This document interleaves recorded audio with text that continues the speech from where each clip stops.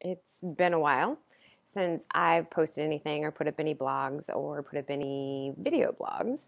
I was going to do a blog, but I don't know if you could see it, but my RA is flaring along with what I think is a fibro flare. So typing is really hard right now, and so I'm reserving it for schoolwork since I'm in my last semester of grad school. I wanted to do a video today, even though I look like how I look. I look this way because even though I have my heat set at an obnoxious 78 degrees, I'm freezing still. I think part of that is the flare, and so I have a hat on indoors and a hoodie and layers and sweatpants and boots actually to keep me warm. So I'm doing a video and normally, when I do videos, it's to talk about social justice issues that resonate with me, particularly body acceptance and fat acceptance, because that's where body acceptance is rooted in. If you want to do some research and some history, we are standing on the shoulders of giants every time we talk about it. Anyway, I digress. Today, I actually wanted to talk about what it's like for me living with a chronic illness. I haven't really talked about it because I think that up until really recently, I sort of pretended it wasn't happening. Um, I have seronegative inflammatory arthritis and I have fibromyalgia. So that means that I get flares. Sometimes my joints don't work. If you see me in the mornings, when I get up for the first hour or two, I walk a bit like Frankenstein till everything starts working again.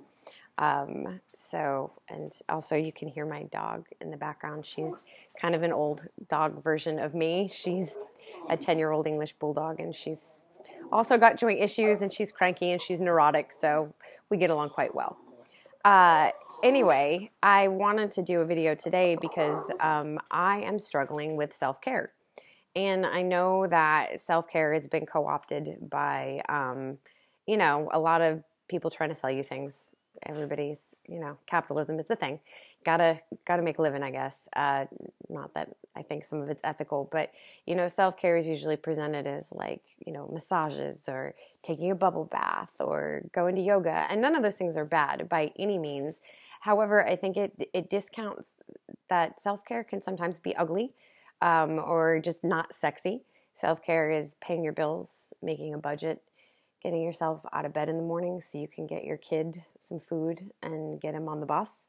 All of those things are self-care, even though they're not sexy like a massage or a bubble bath. And my self-care this week is decidedly unsexy because I get an F minus in taking care of myself this past month.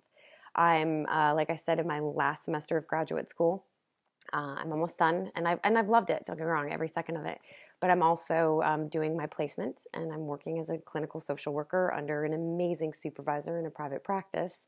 I also took on the project of doing the program evaluation for a program that they supply to the local court here. So there's been a lot of research and data collection and writing and getting all of that done, and that was due. The first quarter report was due this past month.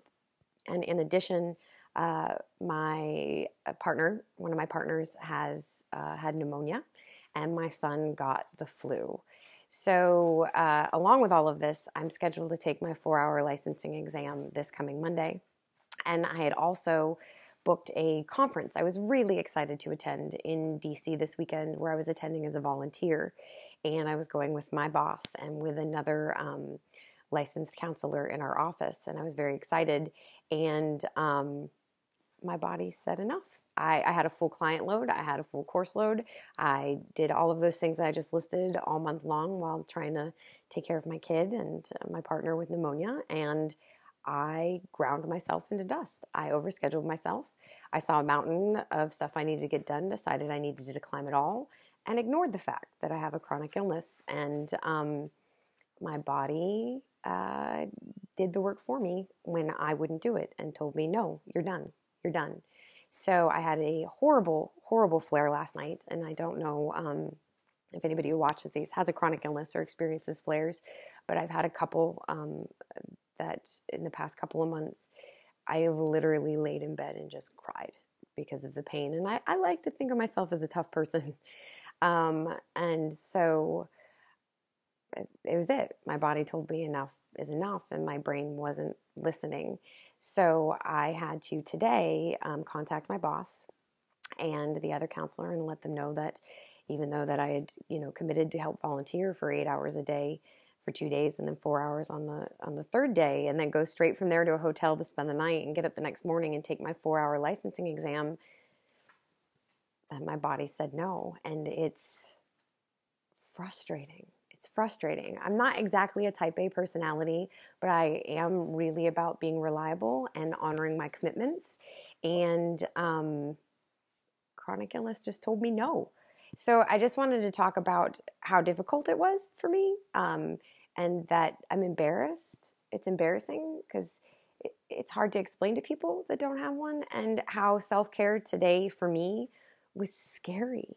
It was scary telling them that I couldn't honor this commitment. I was scared, and I'm racked with guilt now. And I think that people should know that self-care is sometimes scary. It's scary and it's hard. It's hard sometimes to say no. And so I've got my notepad on too to keep me warm.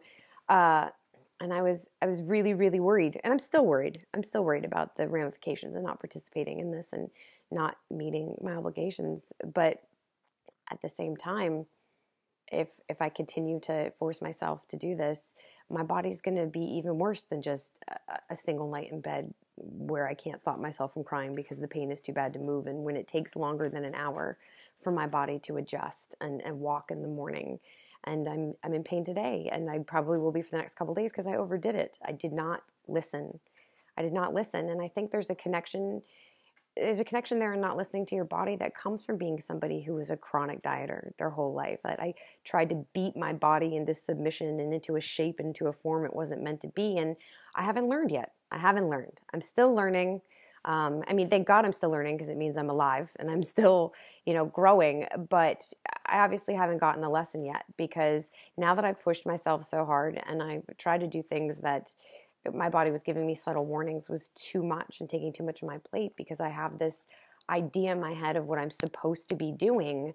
But now I'm going to be not functioning probably for the next 4 days until my exam, and hope that my fingers are working and doing their thing by the time I have to take a 4-hour computer exam. And yes, Stella, I just wanted to share that with people, and that, you're not alone.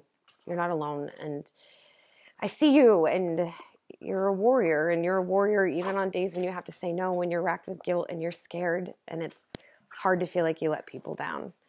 So I'm going to put some posts in the blog down there for links on RA and on support and on, scary and unsexy self-care and spoon theory, because, I'm out of spoons. And so the universe has remarkable timing, as do my friends. And I happened to go to the bus stop with my son this morning. I haven't checked the mail in days because we live in the part of the country that's had that horrible snowstorm. And this arrived today, and it so sums up everything. And I don't know if you could see it, but it says, "Too low on spoons to give a fork." And that's where I am, and I don't want to get there. I don't want to get there. I want to learn how to better measure my spoons and how to better take care of myself. And, sometimes I fail, and I've failed, and it's okay to fail. And I just wanted to share my failure with everybody. So take care of you in whatever ugly way that looks like. Yes. And Stella agrees.